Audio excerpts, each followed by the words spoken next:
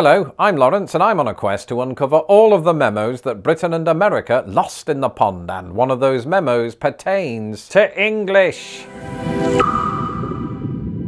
Specifically varieties of English that are spoken by American humans and children. Ever since my first poorly lit video, I've made several more in defense of American English. And that's because, as I said in this video, the story of American English, much like the story of language in general, is highly compelling. But it's also completely and utterly a little bit bonkers. How do I know? Because I've heard, read, and sometimes spoken it while living in the United States for the past 16 years. Whether we're talking about words that have the same meaning or regional variations that are completely unknown in other parts of the country, American English, like British English, is packed with quirks. And if you like quirky things and haven't subscribed to this channel, do that now! In the meantime, let's take a look at how American English is one bizarre variety of English.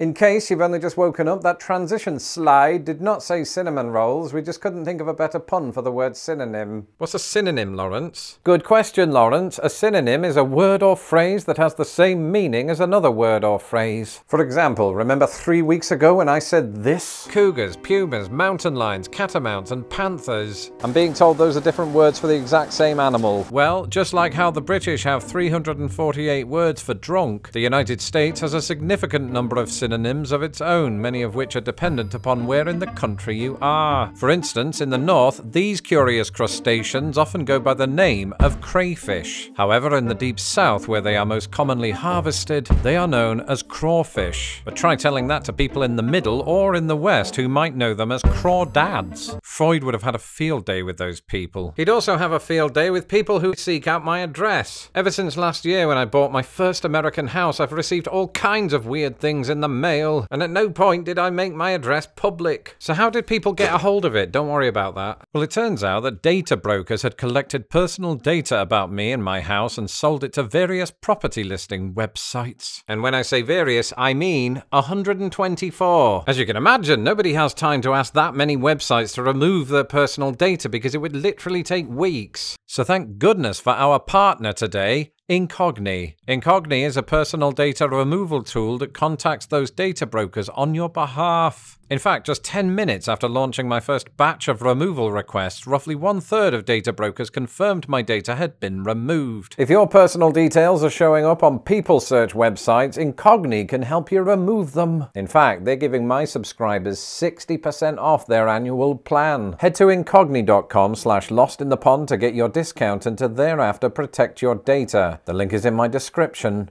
below. During that deeply beautiful brand integration, Max just told me that his family knew crawfish as mud bugs, which makes me think of woodlice.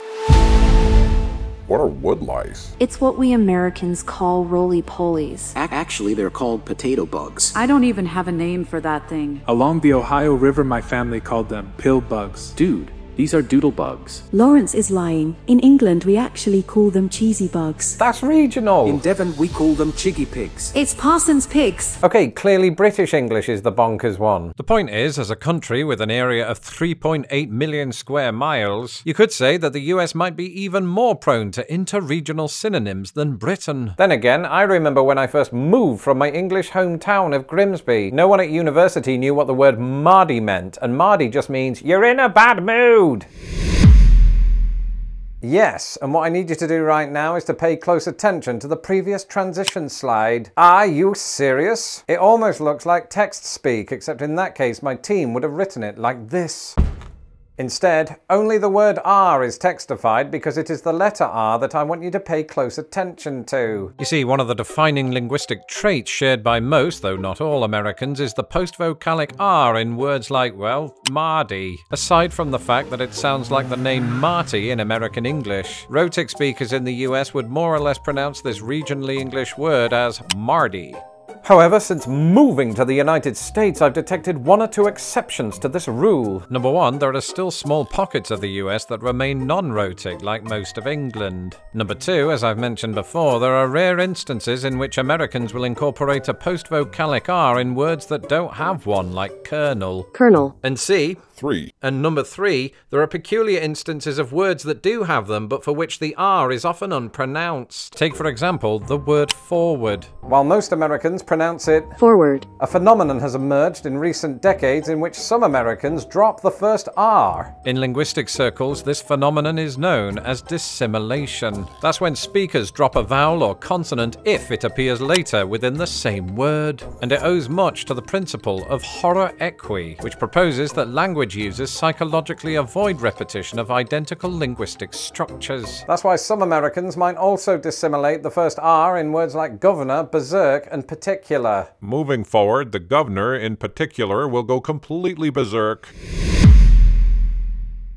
Larry. Yeah, it's a free kick. While consecutive instances of the letter Z have inexplicably come to denote the sound of snoring, they also show up with surprising frequency in words that were coined in the United States. Perhaps the most famous is jazz, a world-renowned form of music that emerged out of the African-American communities of New Orleans from the late 19th century. It is widely believed that the word jazz evolved out of jasm, which meant vitality or energy and not what you're thinking about, you little... In fact, it went through several definitions before lending itself to an entire genre of music, something that first occurred right here in Chicago in 1915. And the jazz age that followed spawned several Z-heavy words like snazzy, pizzazz, Twizzlers, and future astronaut Buzz Aldrin. So it was perhaps little wonder that one of the nation's favorite meals became so popular at about that time.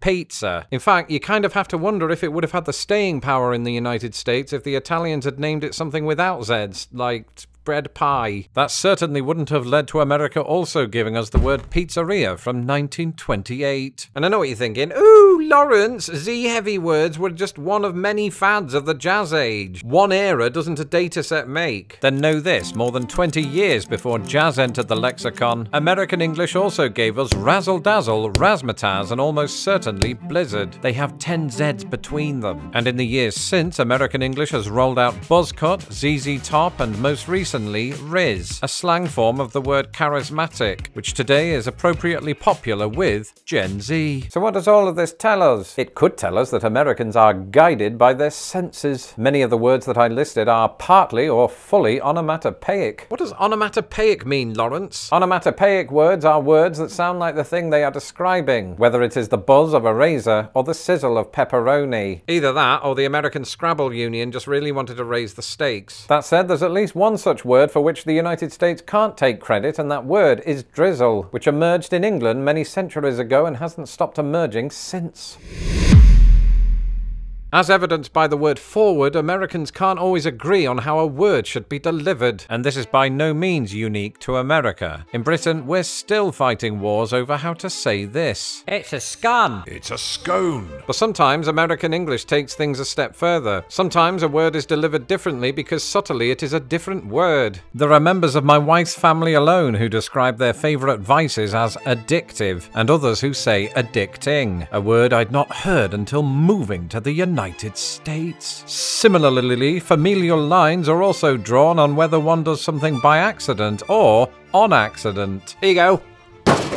Sorry, that was on purpose, actually. Americans are often ridiculed for saying I could care less, because I could care less implies that they care a lot. In other words, so goes the logic, I couldn't care less would be more, well, logical. But from what I've seen, half of the people doing the ridiculing are Americans themselves. You see, the real divide in this country is not between right and left, it is between those who could care less and those who couldn't, a bit like me on this issue. The truth is, English is itself quirky, whether we're talking about British English, English of the United States, or that of other countries that Britain invaded. Without this quirkiness, the English language probably wouldn't be half as interesting, and I'd be stuck making videos about just animals. Actually, on that note, I have to run now because a certain doggy of mine is being prepped for a starring role in my next video. Bye!